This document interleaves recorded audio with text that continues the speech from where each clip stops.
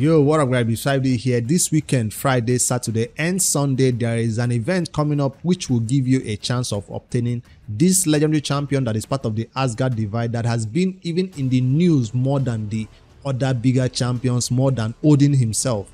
Her name is Freya. She will be dangled in front of players again in Raid Shadow Legends. Yes, I say dangled because this is not going to be given to you outright like it was promised. This is not the event that you want to obtain Freya from. But if you have no choice but to pull your shards this weekend for the ongoing Deck of Fate, you have a 15x boosted chance of obtaining Freya, amongst other legendaries I'll talk about, but she's going to be the highlight of this weekend for those players who are already decided they are pulling their shards for the Deck of Fate. I'm one of those who have not skipped out on Summon Rod or Champion Chase yet, so I went for every Titan event point, so I have not missed any. This Deck of Fate is going to be the one that I missed 200 points from, but if you are looking for those 200 points from the Deck of Fate or less point, maybe 100 points, you have a chance of getting a Freya when you're opening your shards. So whether you're using ancient shards, primal shards or sacred shards, you have a 15x boosted up to a 15x 25x maximum and of getting this champion if you keep pulling your shards after getting legendaries. You know how 15x events work. It starts with 15x, but it goes up to 20x and 25x if you keep pulling your shards. So that's the champion that you have in one slot, or amongst with other champions if you want to add them instead. If you don't like her for some reason, you have option of adding maybe a Wither the Crowned, a Glacier of the Meltwater, Vault Keeper Wixwell, and even a Tyrant Elixirmore. So those are the champions that have one slot to be added in this event if you're opening ancient shards, primal shards, and even secret shards. Now for the Void category, you have Tuhanarak and Krisk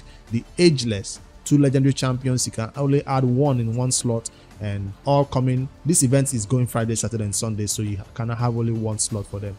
On a different day, it's not a different set of champions. These are all the champions that will be available for you to have in one slot if you have no choice but to pull your shards this weekend for the ongoing Deck of Fate, because you want so bad to complete that Titan event. No, it's not a tournament, it's a Titan event. If you go over there, this is the main reason that is making people pull shards. Those players who have decided to pick up the 1500 and have already skipped out on 200 or 300 hammer points somewhere, they have no choice but to go for this Deck of Fate. I'm glad I'm not one of those players. I already picked up 1270 points, and I will skip these 200 points that is currently in this Deck of Fate right here. So I'm really glad about this, and yeah, everybody expected it to be a Freya, but here you go. This is the Freya that is attached to it. Well, not quite, but they still expect to release another event for the Freya, maybe during the fusion for the month of October, maybe after the fusion. We don't know. There's still time going on for this Asgard Divide events, right? So there's still time. On that same weekend, you have one slot to add one of these epic champions. You got a Seeker, you got a Steel Skull, you got a Tagoa, and also Frenzy the Kakla, and a Cardinal. So that's the epic champions you can have just in one slot if you're pulling your shards this weekend. So if you're really looking forward to any of these epics, there you go. And for newer players, I'll have to say, if you're not going for this Deck of Fate, this weekend is not time to pull shards at all. We just have to bring you this news so you are aware of what is coming.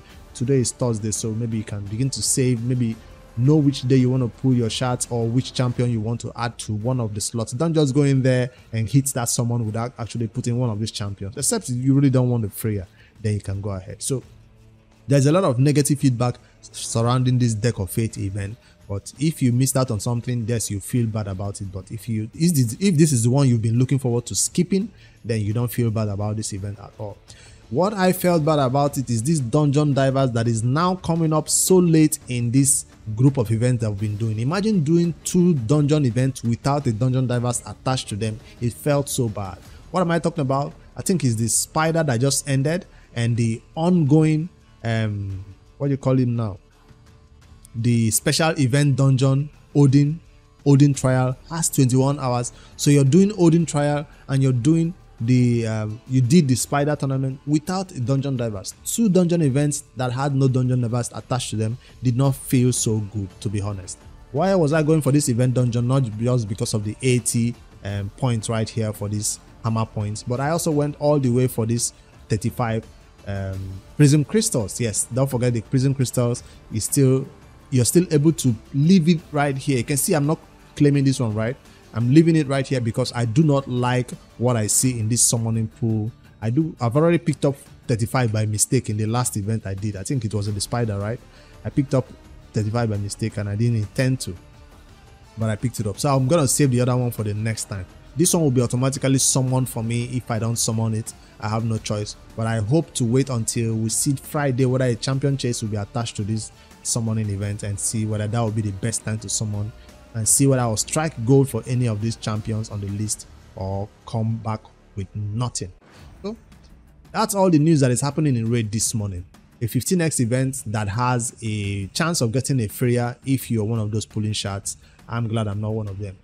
Did your clan win CVC? Because if you go over there, I did my best to hit over the 400 mark, and I'm expecting another sacred shards to add to my list right here because I'm lacking sacred shards and we're coming into a fusion for the month of October and we need sacred shards, right? So I'm picking up one right here. I'm also going to be picking up another sacred shard from the Doom Tower, top of the floor, hard mode. A sacred is waiting for me at the top right here. So all this one can go towards the fusion. That's what we do when we are preparing for a fusion that is coming up in 30th September. Yes, I'm one of those who go for every fusion in Raid, even if it's one that I will never use, never summon, leave in my fragments, or only use for CVC points. That's all I'm going to spend my time and resources on. Fusions, I guess, because they keep coming up back to back. So if you're doing your fusion prep, chase after everything you can to get these sacred shards, pick them up and save them. I'm also getting a voice shard right here. Some chickens, legendary skill tom. CVC just ended and I did my best. I did say I was going to spend my books this time around, right? I did my best to get what's his name, our newest champion in the game, ready for any content that he needs to be in. I'm talking about books. I did finally put maximum books on him during CVC, took him to 60, started putting his blessings on him, and yeah, very soon you'll see him in content. He still doesn't have masteries yet because masteries farming during CVC wasn't the best, fastest way of doing it. So I went into the what do you call it now, the Iron Twins Fortress and other ways to get CVC points because I was doing these Marius missions that drained a lot of my gems. I'm not going to start farming these 20 mythical artifacts from any dungeon right now because tomorrow we see an ice golem coming up and the ice golem will pair with this dungeon diver. So I'll wait until then to see if I can pick up pace again on my Marius missions and keep pushing it. So that's the only thing that is happening on my account today.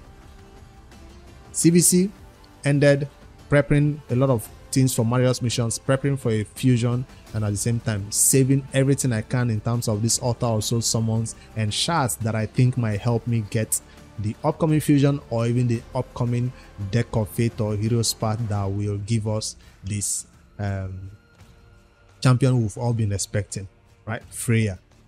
All right, that's all I have for you guys this morning. I'll be going live on twitch.tv/BraveStrike to play on the Noob to Pro because currently this energy that I have maxed up right here, I'm not going to leave it there. I'm going to start farming this content, Iron Twins Fortress again, and spend 150 gems to pick up extra keys because I'm trying to get more soul stones. I'm trying to get more soul stones to see if I can, you know, pick up, if that's how Freya will be released to us, or I'll just get a 6-star perfect soul for one of my crazy champions that I use. That's the content I'm spending my energy on today. You can also do some fusion prep in terms of champion training. You can decide to go farm a particular dungeon. I'm waiting for that ice golem. I'm waiting for that dungeon divers. I've completed my Odin dungeon events and I did farm a lot of good accessories and good artifacts. Finally, I have enough to at least build one champion in that new set that we all got from this Odin boss. I think I have enough to build one champion at least in that set. So, all right, guys, make sure you like and subscribe for more daily raid content. This is just your normal daily raid news drop. It's not an exciting one, but for those players who have no choice but to go for that deck of fate event, you have no choice but to pick up that 200. Your Freya might drop in your lap for you. You might be lucky to say you picked up your Freya while going for a cat flip that you do not like. But I don't think it's the best one. It's very low chance 15x, except you're an endgame player who is spending a lot of money. You're pushing up to that 25x of getting a Freya. Now, if you get 3 legendaries and you still don't get a Freya, 4 legendaries still don't get a Freya, you say 15x event, 25x event is a scam. And that's why I don't think these events are worth going for. Anyways, see you guys in the next one.